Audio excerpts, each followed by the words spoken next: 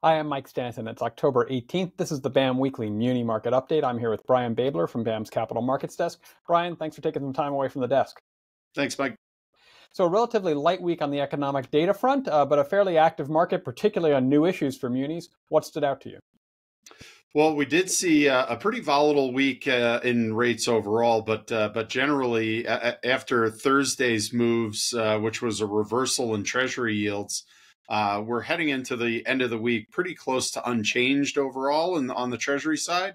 After rallying Wednesday and Thursday, we saw better than expected retail sales and lower than expected initial jobless claims fuel a pretty big sell-off on Thursday throughout the day.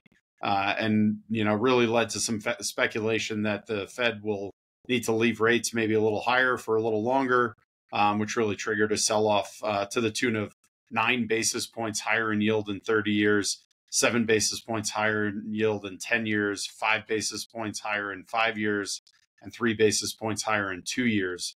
That brings the week-over-week change as of Thursday afternoon to all in 2 basis points lower in yield in 30 years, 1 basis point lower in yield in 10 years, flat in 5 years, and 2 basis points higher in yield on the Treasury side in 2 years, week over week.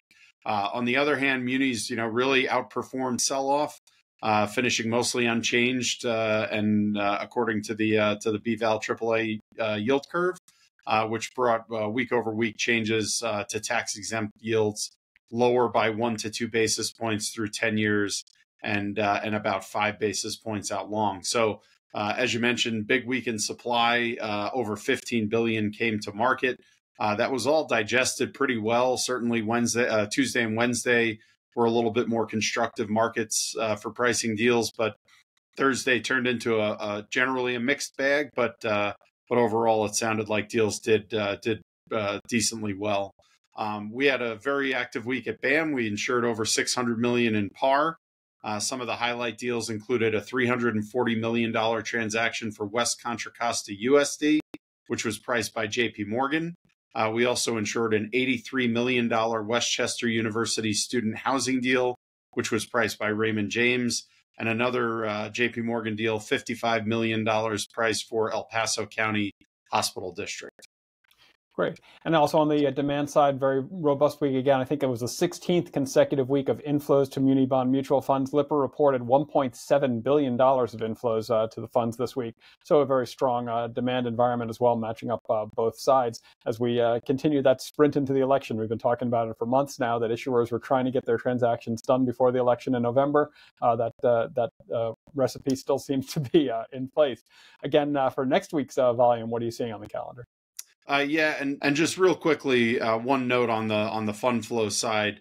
It is worth noting that most of that 1.7 billion, which came into mutual funds, according to Lipper, was directed into ETFs this week. About 1.1 billion went into ETFs. The remaining 600 million went into open-end funds, and about $1 billion of that went into long funds, with the rest of it going to shorter and intermediate term funds.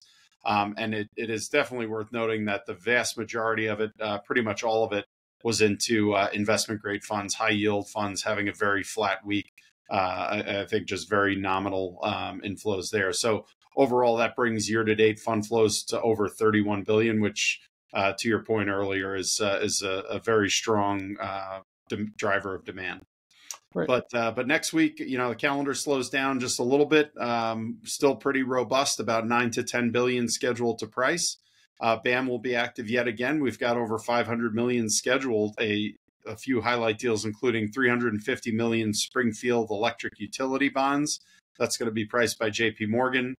There will be a $65 million transaction for Irvine CFD being priced by Piper Sandler. And then also a $52 million transaction for Fond du Lac, Wisconsin, a big tussle project, which is going to be priced by Ramirez. Very good. And viewers can learn more about both the Springfield and the Irvine transactions from our YouTube page. We have Credit Insights videos on both of those being posted, so check them out. Thanks for your time this week, Brian. We'll talk to you soon. Thanks, Mike.